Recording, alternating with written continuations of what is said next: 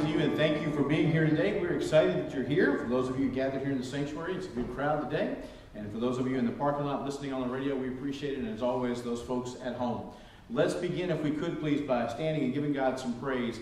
For great is his faithfulness, and we want to recognize that today as we praise him together. So would you stand with us? Great is thy faithfulness.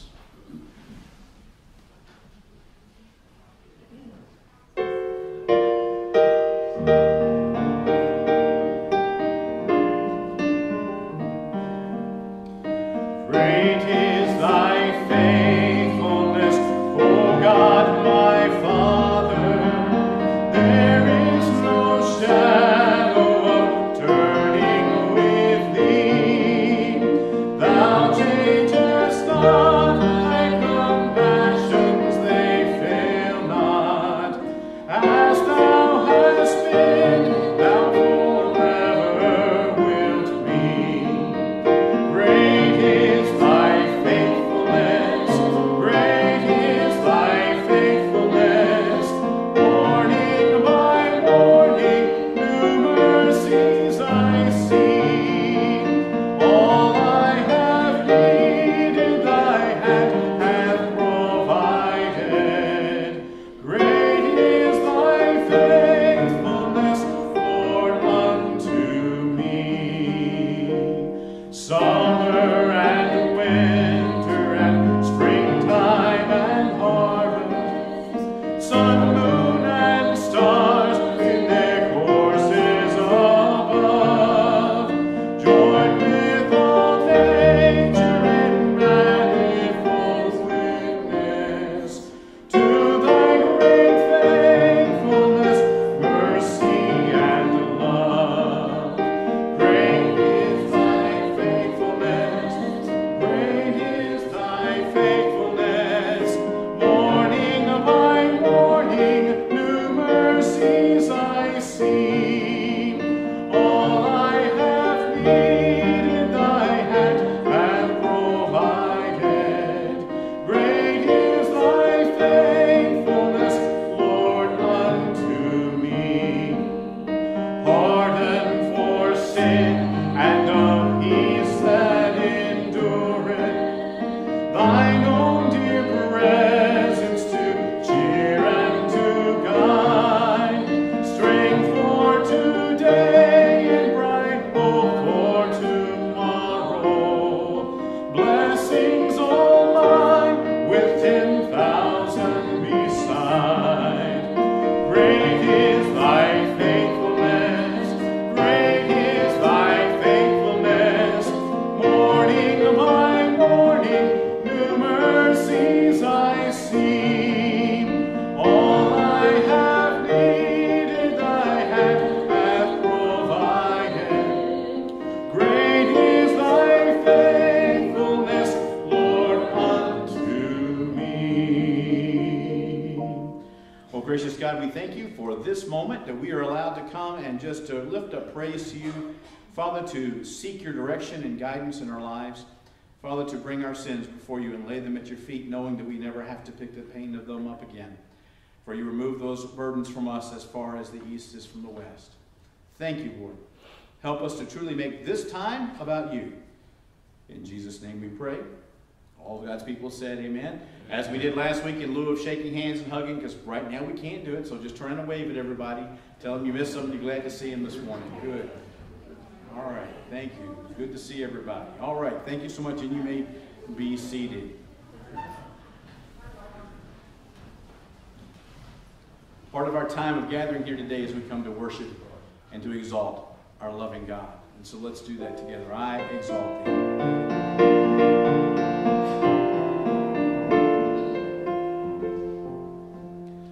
For thou, O Lord, art high above all the earth. Thou art exalted far above all gods. For thou, O Lord,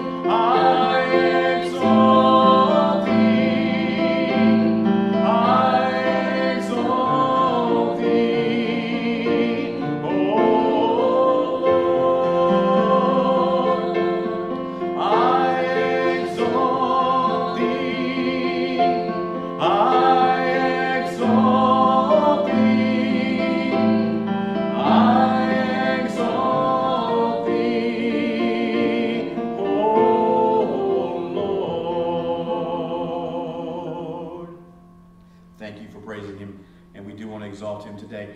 The next few moments is our prayer time. We're going to ask that if you've not had a good conversation with God today, that this is the moment that you'll do so. So let's take a few moments. Offer up your praises to him. Take your burdens and lay them at his feet. And in just a few moments, I'll close us all out. Let's pray, church.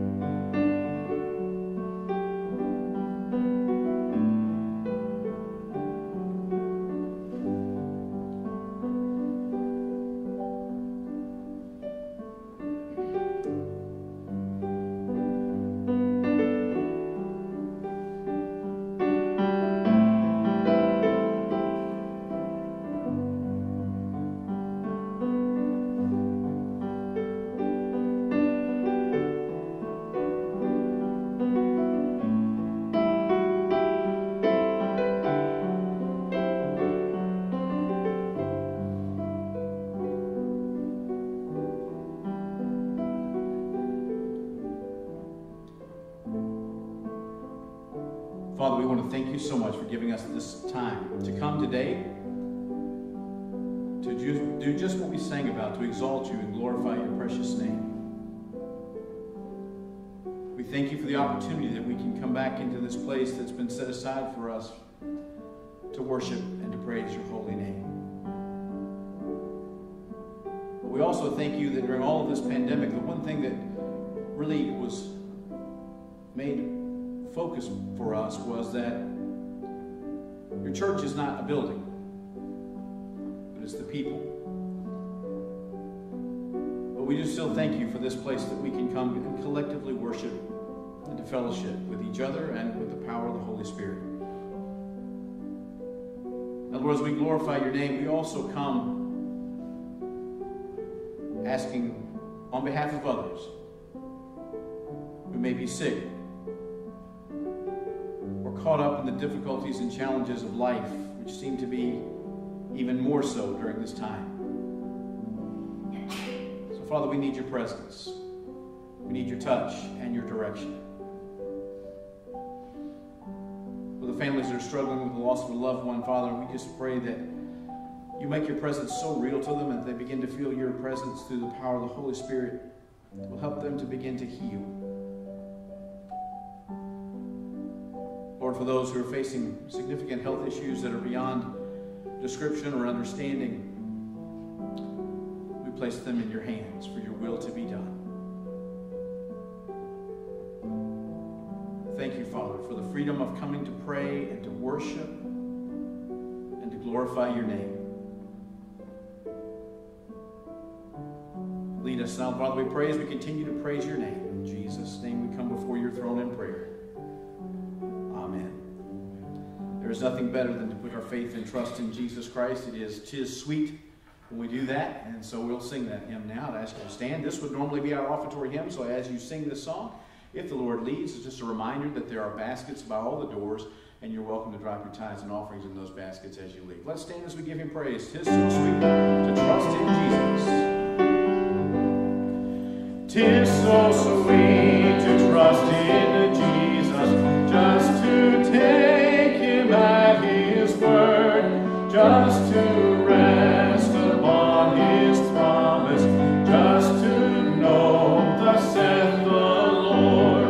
Jesus, Jesus, how I trust him, how I proved him o'er and o'er. Jesus, Jesus, precious Jesus, oh, for grace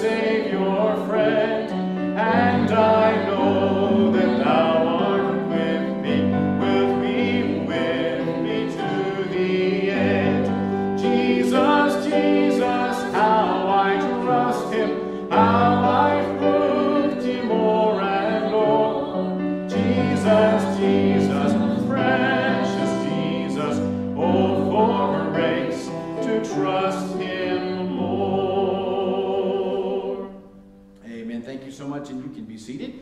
And as you do, please, would you take out your Bibles and open them with us to 1 Corinthians chapter 1. We're going to read a little bit about Paul's letter to the church at Corinth this morning, 1 Corinthians chapter 1. After Kim comes and leads us now in a time of celebration and a time of encouragement through song. So please go ahead and get your Bibles open and be ready.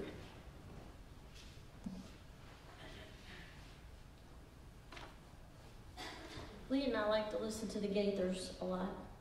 We listen to those homecoming videos, and the other day on the way home, I heard the song. It is really old, and I haven't done it in a long time since I was little. So, but it's so appropriate for right now because the title of the song is "It Feels So Good Just Being Here Again." So listen to these words because it does make us feel good to be here today and to see happy faces. It's so nice to see people to look at instead of just the chairs.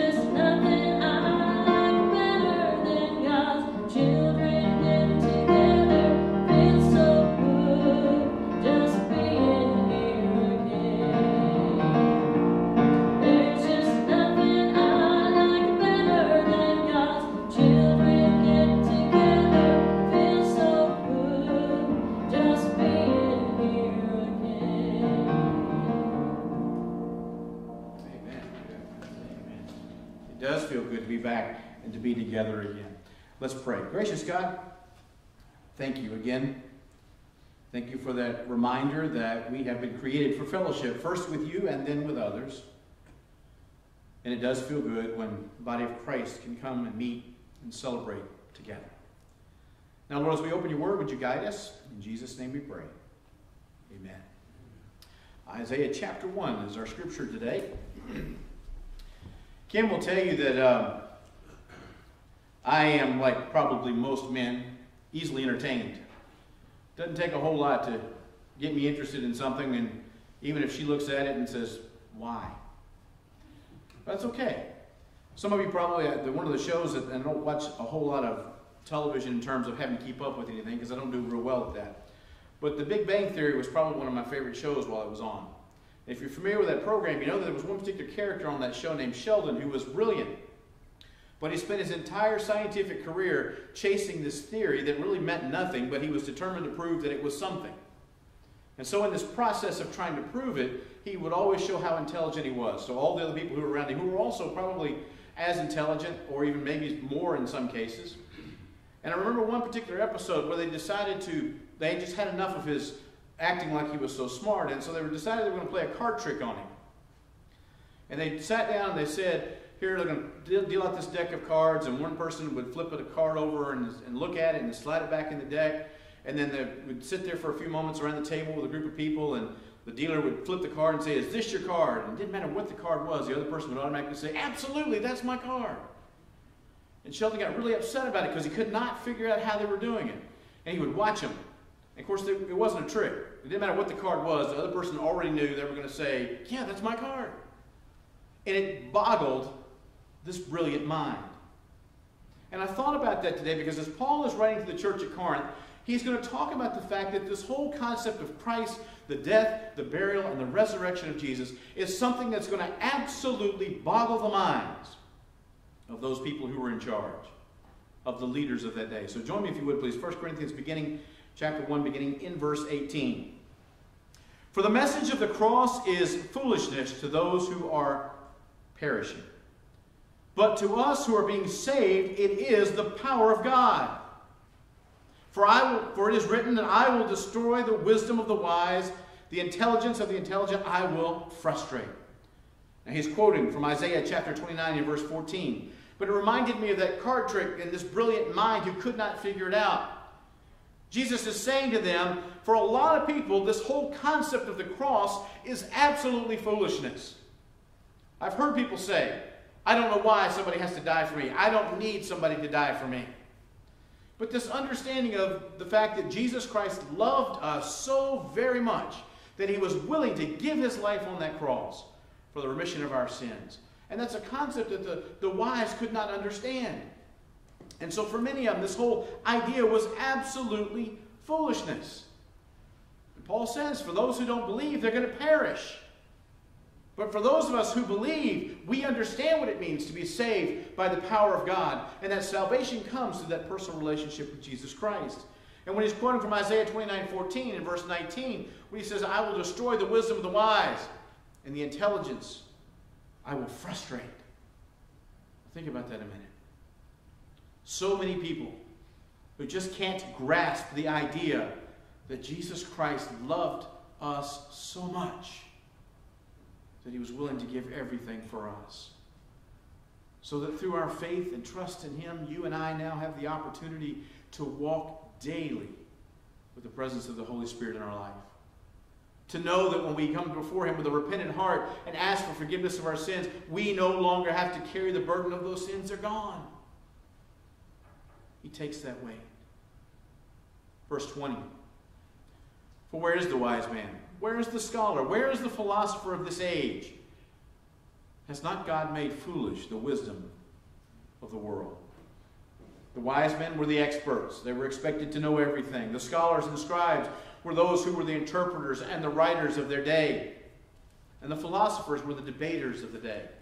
You may remember when you studied Greek history, there were times when the philosophers would gather and come to the temple and simply just sit and talk and debate philosophy of life. And what he says to them when he understands this whole concept of the cross is that the wise man who is an expert won't be able to understand it. The scholar who is an interpreter or writer will not be able to understand it. The philosopher will not be able to debate it because they simply will not be able to grasp this concept. Verse 21, for since the wisdom of God, the world through its wisdom did not know him, God was pleased with the foolishness of what was preached to save those who believe. God was pleased with this so-called foolishness of preaching the Word of God, of sharing the gospel. God was pleased for those who came to believe and were saved. When I worked in healthcare for about 10 years, one of the things that we had to do ever so often was go to the newest and greatest motivational seminar. Whatever it was, we all had to be a part of it. And they would bring the speakers in and they would line them up and we'd have to go sit in the auditorium for 4 or 5 hours and listen to whatever this newest thing was that was better than what we saw last month. And they were sharing all of these ways of doing things better and improving things better and how to make us better people. And I often thought about it. not a single time in all of those seminars that I attended in those years did anyone talk about the fact that with a relationship with Jesus Christ, we could be better. That a personal walk with the Holy Spirit would make us better. Daily living for Christ, learning to put others first and serve others would make us better. All of this philosophy and wisdom that's out there in the world is absolutely nothing without truly understanding the power of God through his gift of Jesus Christ, his only Son. Verse 22, the Jews demanded miraculous signs, and the Greeks, they looked for wisdom.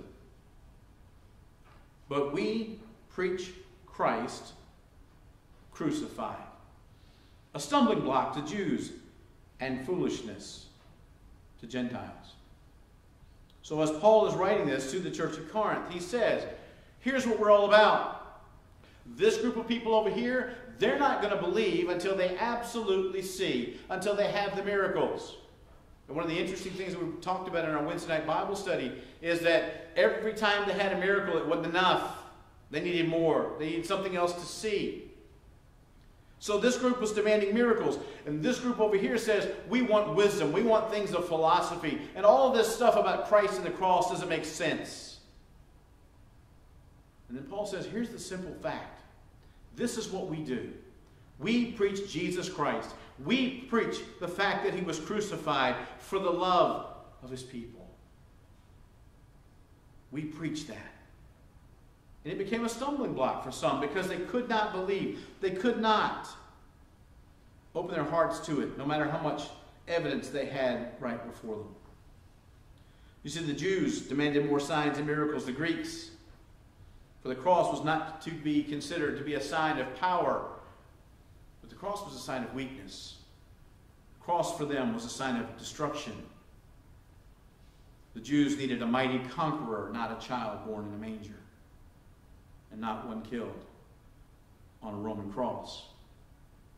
They considered all of this to be foolishness. They laughed at the cross. They saw no wisdom in the cross. But look at verse 24. But to those whom God has called, both Jews and Greeks, Christ the power of God and the wisdom of God. So for those who have considered it all to be foolishness, no matter which group they're a part of, you find power in Jesus Christ. You find that wisdom that we need. Now, I love the fact that the Bible says for us that some things in the Scriptures, until we're standing face to face with the Lord, we'll never truly understand. It's the mystery of the Scriptures. And that's okay. We may never truly grasp some of it. But here's the thing. When you have that personal relationship with Jesus Christ, when you understand the amount of love that he gave for us, then we were able to find that power. And we're able to find the wisdom that we need. For the foolishness of God is wiser than man's wisdom, and the weakness of God is stronger than man's strength. Brothers, think of what you were when you were called. Not many of you were wise by human standards. Not many were intellectual. Not many were of noble birth. But God chose the foolish things of this world to shame the wise, and God chose the weak things of this world to shame the strong. And when Paul's saying this to those gathered, the apostles, he reminds them, look, think about where you came from. Remember, most of the original apostles that followed Jesus Christ were fishermen, tent makers. They were hard-working people. They weren't of noble blood. And yet, these are the ones that Christ specifically called out to serve him. God chose these foolish things to shame those who thought they had all the wisdom. God chose these weak people who make mistakes. And if you study the life of the apostles like we did last year, oh man, did they make some mistakes. But he chose them in their weakness to be the ones that served him. Verse 28 says he chose the lowly things of this world and the despised things and the things that are not, to nullify the things that are, so that no one may boast before him. It's because of him that you are in Christ Jesus, who has become for us wisdom from God, that is our righteousness, our holiness, and redemption. Therefore, as it is written, let him who boasts, boast in the Lord. Now think about that for just a minute. What he's simply saying is the talents, the gifts, the abilities, whatever it is that we have, it's all been given to us by God. And whatever we've been given, whatever those are, we're to simply use those in service to him as we serve others around us. See, the world doesn't understand all this concept of Jesus coming and loving and giving absolutely everything. But when your faith and trust is in Jesus, you find the wisdom that you need. You find the strength that you need. When it talks about letting boast, boast in the Lord. You know, I used to see these professional athletes, whenever they win something, say, I give glory to God. And sometimes I wondered how sincere they were. And then I began to think, if they're serious, that's awesome. Because they're not boasting in what they're doing, or their talents, or their abilities. They understand that what they have is a gift from God. And they're boasting in God. And that's what we need to be doing every day, is boasting in God. And what he's doing for us, and what he does for us each and every day. Not in our own accomplishments, but in what he has done through us and in us. Giving him full credit. That's what it means for us when Scripture says you and I are to be living sacrifices. Because Jesus gave his life, but he's asking us to live. Living and believing in the power of God, even when the world tells us that we're crazy. Finding wisdom that will stump some of the smartest individuals, because we have faith and trust in Jesus Christ. I heard someone say, doing a scientific definition of something, they asked him about God, and he said, well, you know, God is that thing that, you know, that's why they call it faith, because there's no direct evidence of God. And I thought, you may have missed it, dude, because you don't know about the Holy Spirit. Because when you find the Holy Spirit, when you become that dwelling place for the Holy Spirit, then you know without a shadow of doubt that there is God. Because his presence leads you. It comforts you in difficult times.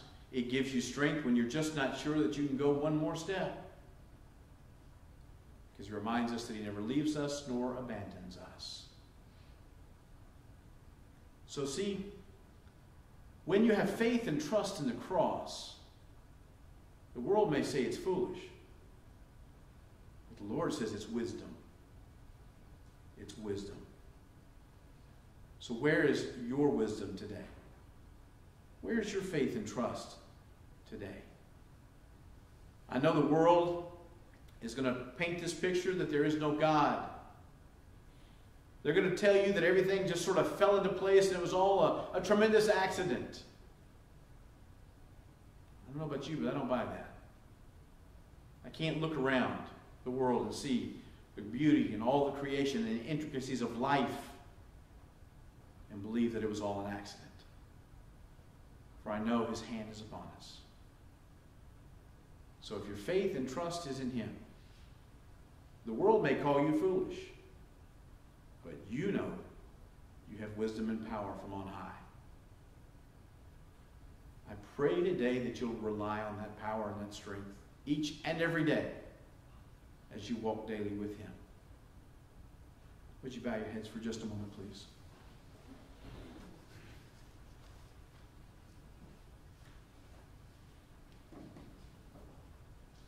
These scriptures today basically point out for us that there is actually wisdom in the cross, not foolishness.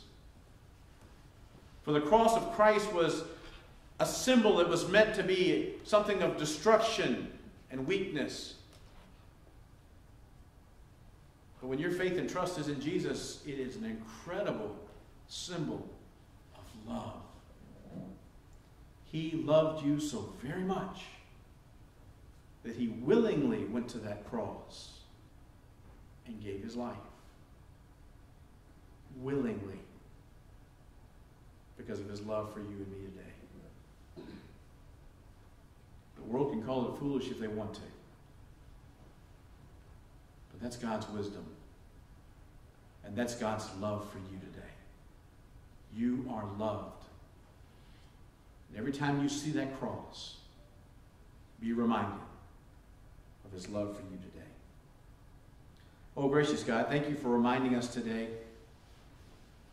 that the whole idea of living a life of faith, as the world looks at us, they may not truly understand it. They may not know what we're all about. But Lord, allow us to live in this world and to do our best daily to walk with you, to allow the light of Jesus to shine in us and through us and around us, so that we can point others to the hope that we have, because our hope is not in this world, because they may think it's great and philosophies and education has its place, but Lord, we know that all these things are eventually going to crumble and fall. But what you have for us is eternal. And we thank you and praise you for that today. Lord, help us to remember that when we think about the cross, and we are reminded that it's not about foolishness, but it's about love. Let us not take that for granted as we live our life each and every day. Lord, there may be somebody here today who needs to put their faith and trust in you. They've never opened their hearts to receive you, and I pray, Lord, that today they'll say, Lord, here I am. Forgive me. Come into my heart, be my Lord and Savior. Lord, there may be someone here who's been a part of the body of faith, but they've gotten distracted or gone down a different path. Rekindle, Lord, in them that fire and that desire to have that daily journey with you. Help them, Lord, to come back and to open their hearts to you for that fresh walk and journey. Lord, thank you for loving us so much, beyond what we can even measure. I pray, God, that as we prepare to leave this place now and go out into the world, that we'll take this wisdom that we've been given and share it through love and compassion to the world around us. Let others see Jesus in us, because we know that ultimately Jesus Christ paid it all for us. It's in Jesus' name we pray. Amen. Jesus paid it all. I'm going to ask if you'll stand, please, as we sing our closing hymn. Let's give him praise together. I hear the Savior say, thy strength indeed is small. Child of weakness, watch and pray. Find in me thine all in all. Jesus paid it all. All to him I owe. Sin had left a crimson stain. He who washed it white as snow. Lord, now indeed I find thy power and thine alone can change the leper's spots and melt a heart of stone.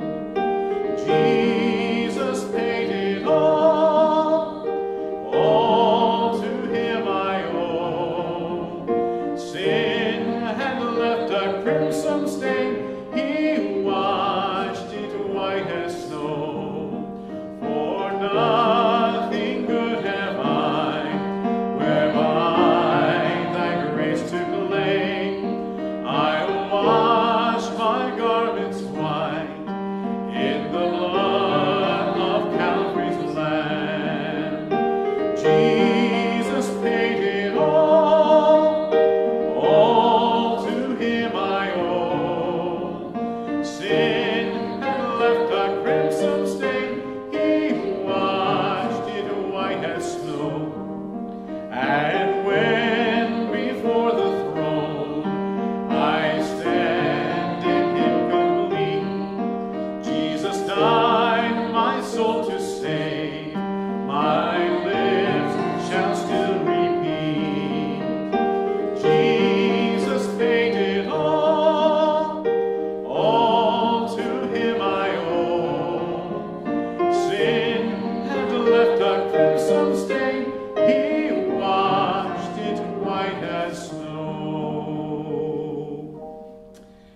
sin. Jesus paid it all, and we are so grateful and thankful today for his amount of love that he has shared for us. Thank you so much for being with us today in person, in the car, or online.